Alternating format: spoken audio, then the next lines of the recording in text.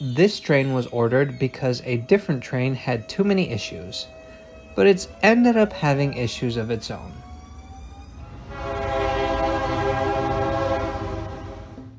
If you like train-themed content, please subscribe to Trains Are Awesome. Fun fact about the Netherlands. Despite being smaller in area than 41 out of 50 American states, the country actually has a high-speed railway line. The HSL Zuid, which means south, runs from a point just south of Amsterdam Schiphol Airport to the border with Belgium. In Belgium, the high-speed line continues to Antwerp. Within the Netherlands, trains run on conventional tracks briefly through the city of Rotterdam, and there is a connection in both directions to the city of Breda as well. The HSL Zuid opened in 2009 and today has a line speed of 300 km per hour. Since its inception, it's been what we call een hoofdpijndossier in Dutch. Literally translated, that means a headache case. It was built in 6 years, from 2000 to 2006, and it opened in 2009, 2 years behind schedule. It cost 7.2 billion euros to build, but you know what? Those really aren't terrible numbers if you look at railway projects around the world. The real issue were the trains. Today, Thalys trains between Amsterdam and Paris use the HSL Zuid running at 300 km per hour. Eurostar service was introduced in 2018, and there are now several trips a day between Amsterdam and London, also running at that top speed. However, Dutch national operator NS wanted to run their own services on the line as well, and so the plan for the Fyra was born. Fyra is the Swedish word for the number 4, and of course it makes a lot of sense to name a Dutch train after a Swedish word. The Fyra was supposed to run from Amsterdam to Brussels via Rotterdam and Antwerp, hence the 4. It would run at 250 km per hour and replace the slower intercity service between the two capitals, which had been running over the conventional tracks for decades. The new trains were these so-called albatrosses, officially known as the V250. They were built by Italian company Ansaldo Breda. I don't know what you know about Ansaldo Breda, but they basically went down in flames because of several bad high-speed trains. There were the Danish intercity sets, which performed so bad that the Danish railways are trying to get rid of them super early. Interesting side note on these, one of these was stolen from the factory in Italy and smuggled to Libya for dictator Gaddafi. But the Fyra V250 was the nail in the coffin. In anticipation of the new trains, NS began a temporary service using leased Traxx locomotives and refurbished ICR cars.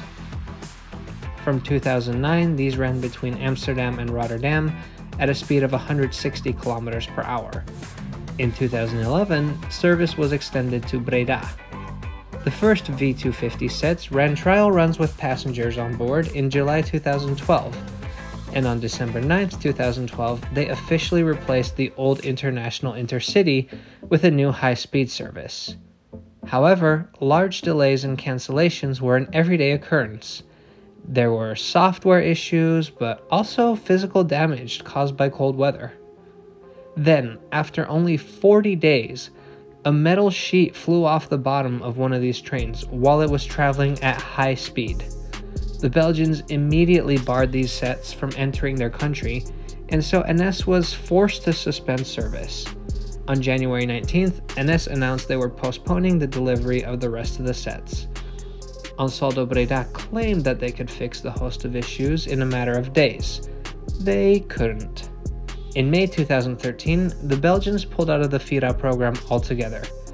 NS wanted to do the same. So with the V250 officially gone, NS had to promise to come with an alternative. They brought back the locomotive-hauled Fyra services between Amsterdam and Breda.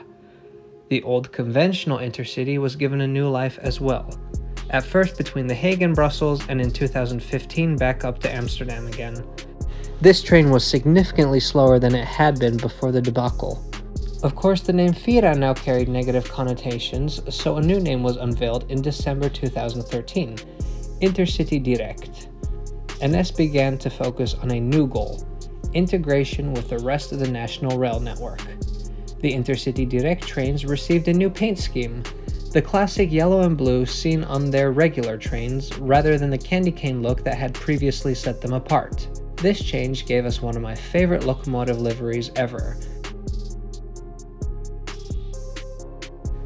In January 2017, NS added a new service to the southern section of the HSL Zuid, an intercity running between The Hague and Eindhoven. This service replaced an existing intercity using the high-speed line just between Rotterdam and Breda, basically screwing over the city of Dordrecht. Finally, in 2017, a big step was realized when the intercity to Brussels was also rerouted to the high-speed line, bypassing The Hague but stopping in Breda instead. Now there are 5 trains per hour on every segment of the HSL Zuid, and that's not including Thalys and Eurostar services. That's an amazing frequency for a high-speed line in Europe. However, the biggest development post-Fyra happened the year before, when NS announced that Alstom had won a contract to build its new intercity fleet. These new trains were going to be branded the astonishingly original name of Intercity New Generation, which of course will never become outdated or confusing.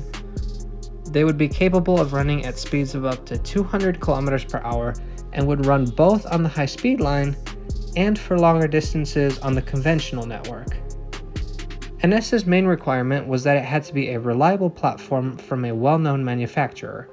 You actually see this in all the trains they ordered since the Fyra, like the new Flirt or ICNG trains. Later, 20 extra sets were ordered for service to Belgium. Interestingly, these sets will receive the brand new NS Flow livery, while the domestic sets will have the older NS Intercity livery, and I believe there will be a few prototypes for service to Germany as well. Here is an ICNG set running a test run in the Dutch city of Amersfoort in November 2022.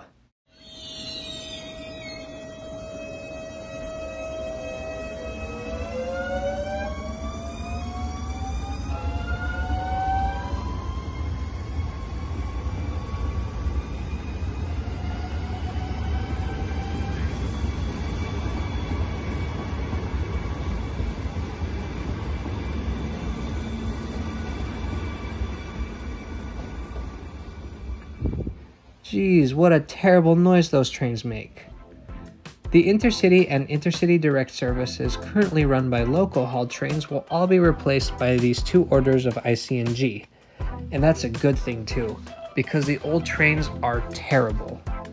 Don't get me wrong, the service is pretty good. Even if they do bypass the prettiest city in the country, Intercity Direct trains offer a 25-minute trip from Rotterdam to Schiphol, which can otherwise take 45 minutes to an hour. But they've caused a lot of problems too. For one, the HSL Zuid is unnecessarily complicated from a technical perspective. At different points along the line, drivers have to manually switch between multiple voltage systems as well as train control systems, all within the span of a few minutes. Sometimes the trains just give up and strand in the middle of a major international high-speed line. Even worse was the discovery that the trains were damaging the rails of the line. You see, a locomotive is heavy, much heavier than a train set, where the weight is distributed. Intercity Direct trains always have 2 locomotives, and the trains are only running at 160 km per hour, which is practically half of the line's design speed. As a result, the weight was bending the rails out of shape. In 2021 alone, the Dutch government had to pay 50 million euros to fix this. So the ICNG trains will definitely be an upgrade. They'll be lighter and travel at 200 km per hour rather than 160. But let's think about it. We were supposed to have 250 km per hour trains in 2013. It's 2023 and we're just now seeing trains capable of 200 km per hour. What's more, these trains should have been in service a long time ago already. The initial projection was 2021.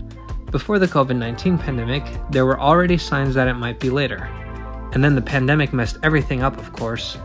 Parts for these trains come from all over the world, and in many cases, factories were shut down. What also didn't help was that one ICNG derailed in Germany when it was on its way to be delivered to the Netherlands. On December 30th, 2022, however, we received a bit of good news.